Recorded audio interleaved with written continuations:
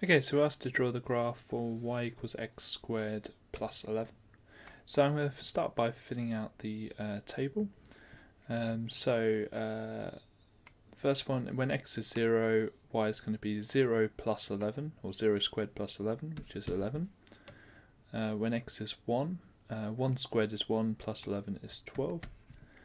And when x is 2, 2 squared is 4 plus 11 is 15.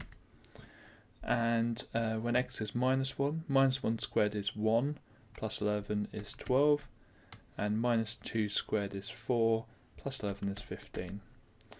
Now, we need to plot these on our graph. So what have we got? 15, which is probably roughly there, 12, 11, 12, and 15. Now, when you join these up, make sure you join them up with a curve. Make sure that they are a U shape rather than a V shape. Make sure there's no feathering, that it's just one line. And I'm pretty bad at doing these, so I'm going to try my best here. So just join it up with one smooth line. Make sure the bottom is a U shape, not a V shape, and there we go. And that would be enough to get full marks.